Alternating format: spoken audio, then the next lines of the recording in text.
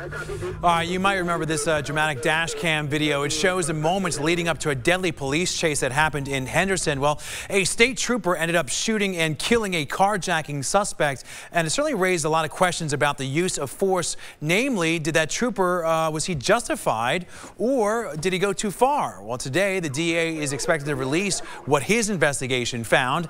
Investigators say that back in October, Javier Munoz was seen throwing someone to the ground before trying to steal a car.